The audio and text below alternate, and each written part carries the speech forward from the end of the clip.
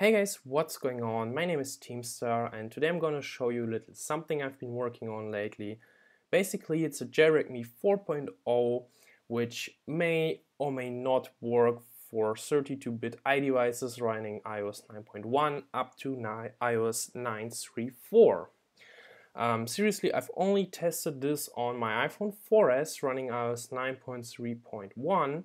It might work on other devices, but if it doesn't, please don't bother try to getting this to work. Use HomeDepot instead, which has been out for a while and works pretty well. It basically does the same, just with an app instead of a jailbreak Me.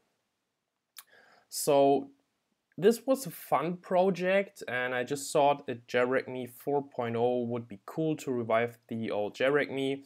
And yeah, as already mentioned, it has no practical use because HomeDepot already exists. So if you just want to get a jailbreak and this doesn't work, just use HomeDepot instead. Anyways, let's get started. So I can show you this is an iPhone 4S on iOS 9.3.1. No, it works for this version. It might work for other 32-bit devices running those versions too. It might not. Basically what you want to do is you go to jailbreak.me. Okay, I'm gonna reload this page just to be sure. Okay, so this seems to work. Well, yeah, there's basically just one button, jailbreak me. Before I hit that, I'm gonna show you there's the hashes of the files which I use if you want to check that. You can also download the index HTML and verify its PGP signature. Don't need to do this. Basically, you just press jailbreak me, and the jailbreak consists of 5 stages, I think. Like, first stage is downloading resources. The second stage is downloading Cydia, which will probably be the longest stage. Then we have the stage 1 exploit, which is the JavaScript exploit. Then the stage 2 exploit, which does the kernel exploit and the installing Cydia. It should run pretty quickly. On the first install, it takes a while to extract the Cydia tar and stuff like that. And this is a tethered jailbreak, so technically you need to re-jailbreak it after reboot. However, you can use untethered HomeDepot, which can be found on my Cydia repo, to make this a fully untethered jailbreak. I'm going to show you how to do this in this video. So let's wait a moment until stage 2 exploit is done and Cydia is installed. Oh, here it goes.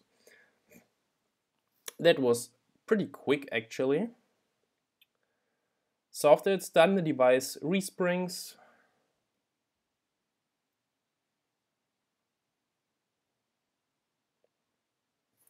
So now we can unlock it and we should see Cydia on the second page. So let's go ahead and open that.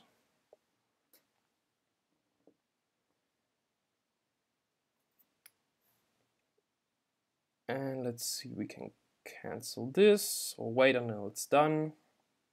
Basically now we're gonna add repo.teamstar.net.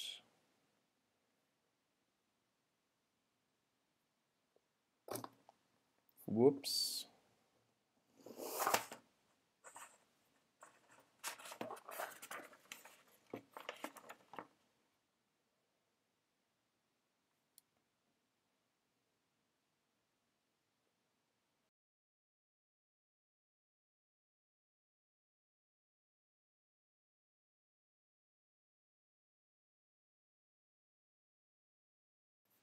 So let's go back to Cydia. We can ignore that, or we should update all these files. Gonna go to System and install community offsets, which will install the offsets gathered by the community as well as the untethered HomeDepot package. So make sure to actually install both of them.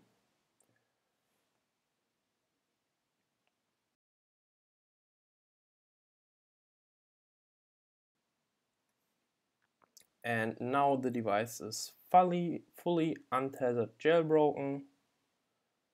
So I can also show this here, 41931 Cydia. And I can also turn it off.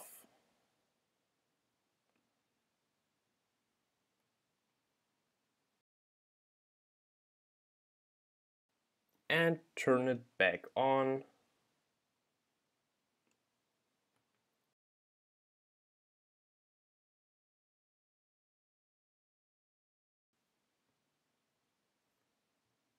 So let's unlock it here and go to Cydia. And you can see Cydia works, which means the device is in jailbroken state. So yeah, now you have a fully untethered jailbroken iOS 9.3.1 or whatever the iOS it works for you. That's about it, and I hope you enjoyed.